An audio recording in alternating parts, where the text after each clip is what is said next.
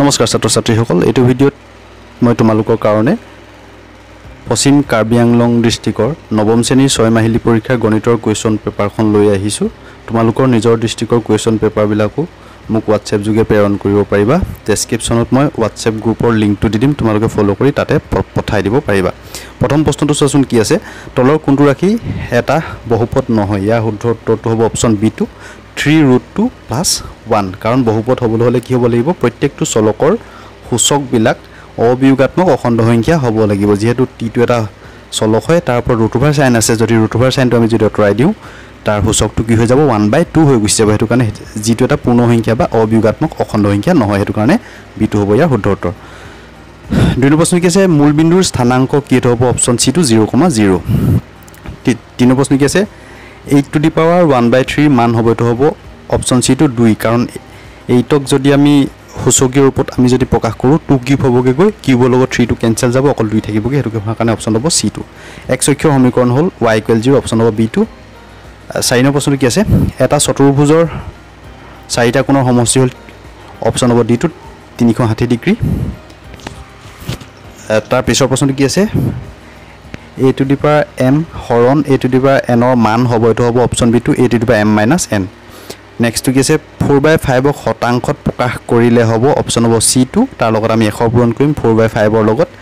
100 ক 5 ৰে 20 বাৰ যাব 20 টো 4 ৰ পূৰণ কৰিলে আমি কি পামগে 80% নেক্সট আছে 2,4,6 আৰু 8 ৰ গড় হ'ল গোটেইটা যোগ কৰিলে আমি পাম 20 যাক আমি 4 ৰে হৰণ কৰিব লাগিব যেহেতু 4টা সংখ্যা আছে এটো কাৰণে 4 ৰে হৰণ কৰিলে আমি পাম 5 অপচন হ'ব বি2 9 নম্বৰ প্ৰশ্ন কি আছে 3 + √7 হোল ইনটু 3 - √7 ৰ মান হ'ব এটো a + b whole into a - b formula পৰি আছে 3 স্কয়াৰ - √7 হোল স্কয়াৰ হ'বগে গৈ 3 স্কয়াৰ কৰিলে 9 পাম √7 হোল স্কয়াৰ কৰিলে অকল মানে আমি 7 পাম তে 9 পৰা 7 গলে আমি মানে কি পামগে গৈ 2 অপচন হ'ব বি2 10 নম্বৰ প্ৰশ্নটো কি আছে -3,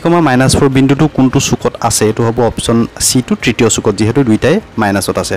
11 নম্বৰ প্ৰশ্নটো কি আছে x + 1 হোল ইনটু x - 1 বহুপদ ৰাশিৰ মাত্ৰা হ'ল এতিয়া x + 1 হোল টু x - 1 হ'ল টু মানে আমি যদি সলভ কৰো কি পামগে গৈ x² - 1² মানে a + b whole to a - b whole পৰি আছে যেহেতু তে কি হ'বগে গৈ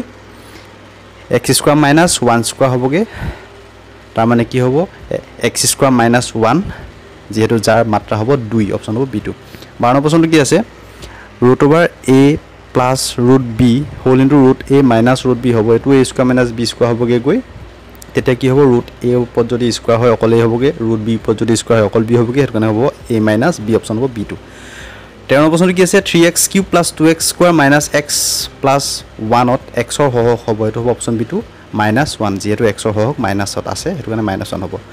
নেক্সট আছে 4 to the power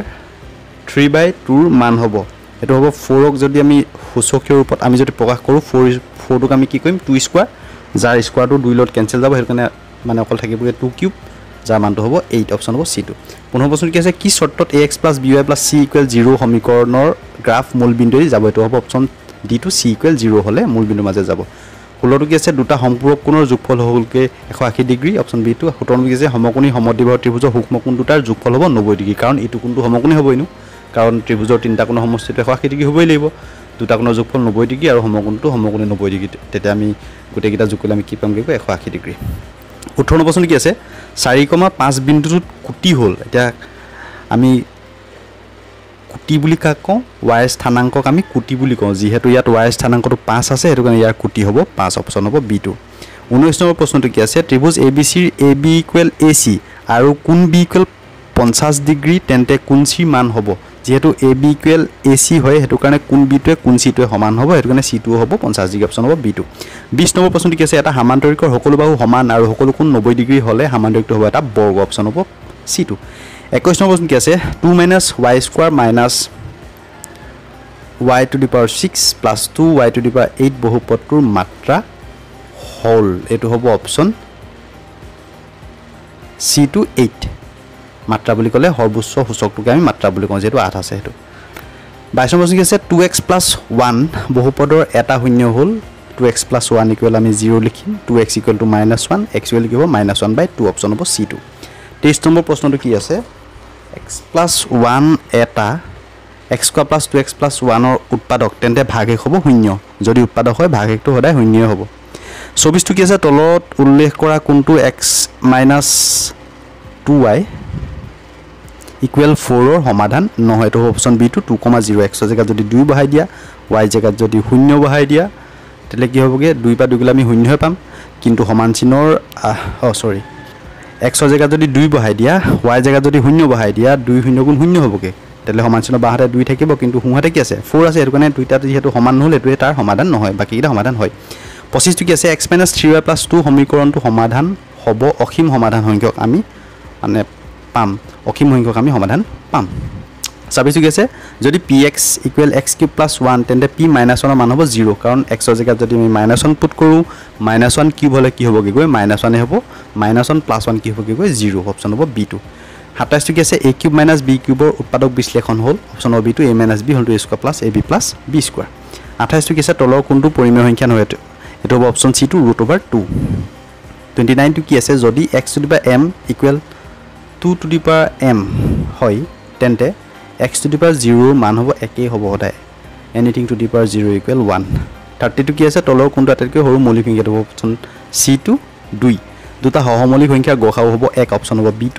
32 টো কি আছে যদি a² - b² ক দুটা ৰাশিৰ পূৰণফল হিচাপে প্ৰকাশ কৰা হয় তেলে তাৰ আনসাৰটো কি হ'ব a + b * a - b 33 number প্ৰশ্নটো কি আছে x + a * x + b ৰ মান হ'ব অপচন হ'ব c2 x² +